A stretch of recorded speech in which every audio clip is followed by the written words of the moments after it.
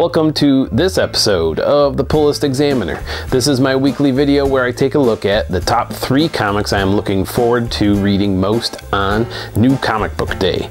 And New Comic Book Day this week is going to be October 5th, 2022. Last week was one of the best weeks I think I've had in a while with the pull list. If you go back and look at last week's pull list, pretty much every title was worth reading, and I highly recommend picking up pretty much everything that was on my list last week.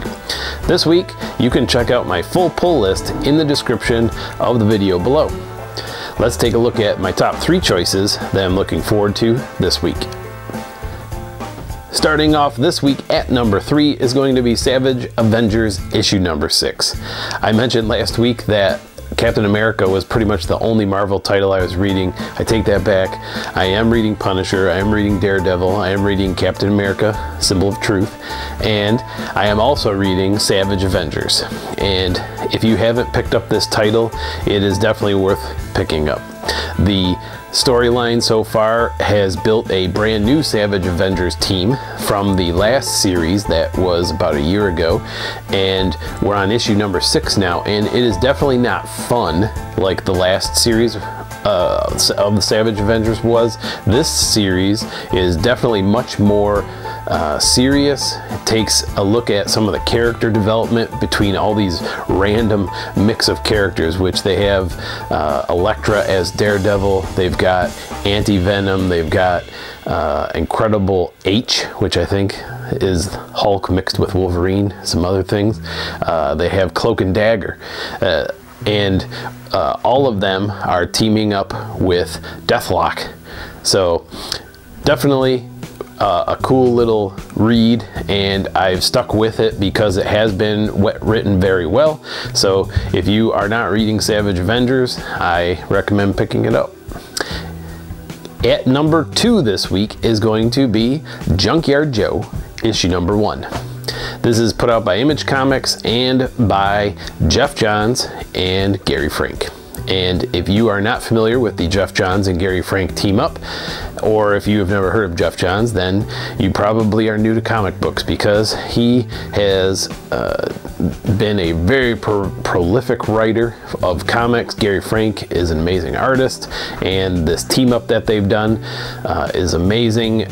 Over in the Image universe, where they started with Geiger, and I believe this is one of the first offshoot series, at least, that they have done. I think there's been a couple one-off kind of things they've done, but this is their first attempt at a new series based on something from that Geiger universe. And Junkyard Joe sounds intriguing.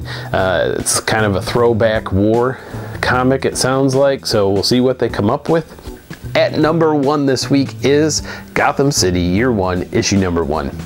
I'm looking forward to this for several reasons. I'm going to start with saying it's written by Tom King. Tom King is a prolific writer in general, but his Batman run combined with some of his other Batman titles, this most recent One Bad Day Riddler story was amazing, and his Batman Catwoman was really good. Batman Killing Time was another little mini series he wrote. He does Batman well, in my opinion, and I like his take on it, and I'm really looking forward to seeing what kind of character development he comes up with this, prequel back history of Gotham City and the characters he's going to introduce. It should be interesting from a writing perspective. From an art perspective, it looks real gritty, has that kind of gritty feel to it, which I think is kind of cool, and almost like a Dark Knight, Frank Miller kind of artwork, at least from what I've seen so far. And lastly, I'm a big fan of the TV show Gotham. If you have never watched Gotham, highly recommend going back and watching it. They did some really good kind of year 1 type stories through that whole series as well, and I really liked their take that they did in the TV series. So overall, looking forward to this title a lot. Hopefully, I have high expectations. Hopefully I don't get let down, but looking forward to it. Thanks for watching this week's episode of the Pull List Examiner. I am not dropping anything off my pull list this week, so no extra segment this week. I will say that if you take a look in the description below, you will see my full pull list of everything I'm buying. You can always like and subscribe my videos, and remember to read them, bag them, and board them, and we'll see you next time on the Pull List Examiner. Thanks, have a good week.